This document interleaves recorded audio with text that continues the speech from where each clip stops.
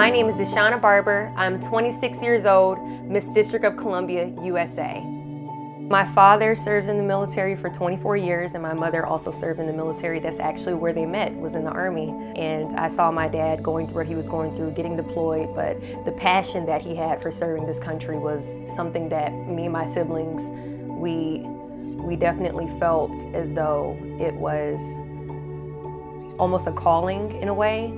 We all joined the military. I joined the military at 17 years old. They joined at 18 years old right after high school. And it's been the best decision we could ever make.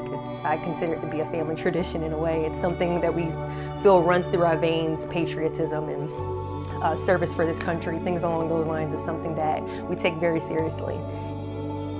I'd say my dad probably deployed well over 10 times, and when the Twin Towers went down, me and my siblings knew that my dad would be called to serve and to go overseas to Iraq, and it was very hard. We missed a lot of birthdays, a lot of Christmases.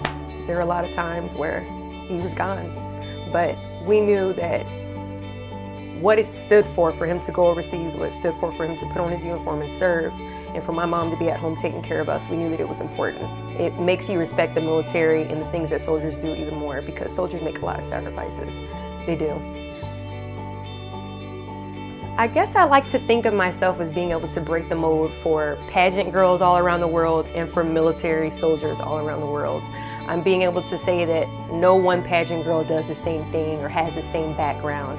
And I'm also saying that no one soldier has the same background and does the same thing. That we can be feminine, we can be in beauty contests, we can be models. So there's stereotypes on both sides that I feel like I'm breaking by even being here and being able to compete for Miss USA.